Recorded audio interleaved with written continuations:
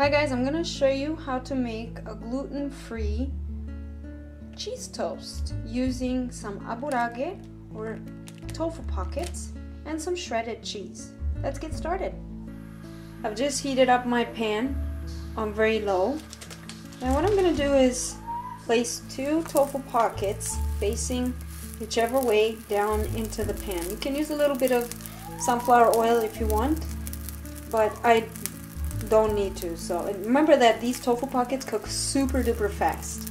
Next I'm going to spread a little bit of the shredded cheese on one of the sides,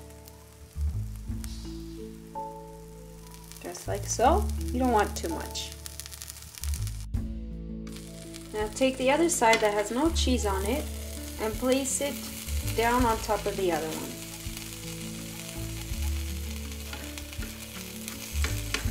In about a minute, I'm gonna flip it over. I've just gone ahead and flipped over the tofu pockets with the cheese inside, and as you can see, the cheese is starting to melt nicely. And it's on super low because these cook very, very fast.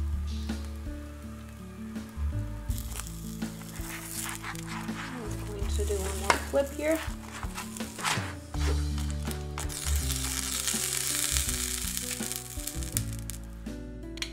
Just gone ahead and placed it on my plate, and there you have it, perfect little cheese tofu pocket toast, a little snack on the go.